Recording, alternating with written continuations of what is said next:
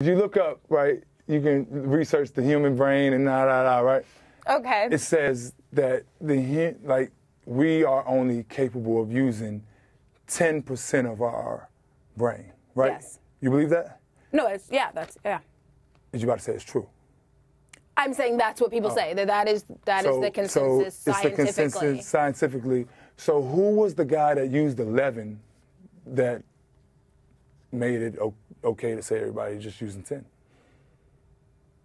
That isn't the right logic. No. The person who uses 10% of your brain is the one that said 10%. No, because if you're only using 10% of your brain, you don't even know that you're using 10% of your brain. Like he knew it was 10% of your brain based on your brain. You don't have to be using 11% to know someone else. He's saying, I'm 10%, you're 10%, like everyone's 10%.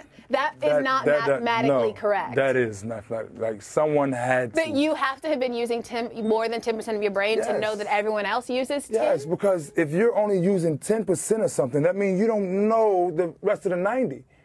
You don't know the rest of the 90. Yeah, you're right. So I'm right. Perfect. No.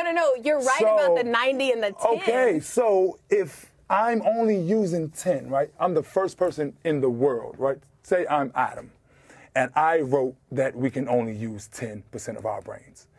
That means I would have to surpass the number 10. No, okay, let me break this down for you. You can break it down. You're wrong. I'm a doctor. I am looking at a brain. No, let me finish. Listen. I get what you're saying. A doctor has to learn something. And everything a doctor learns is man-written.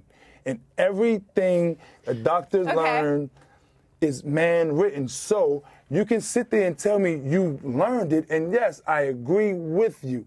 I agree with you 100%. But it was a word that somebody else concocted. No, that's not what I'm saying. No. Your argument was that the person that said 10% used more, and I'm saying that is not the truth. You're still hung up on my example. We're still stuck on the N-word, and I'm trying to bring it all together.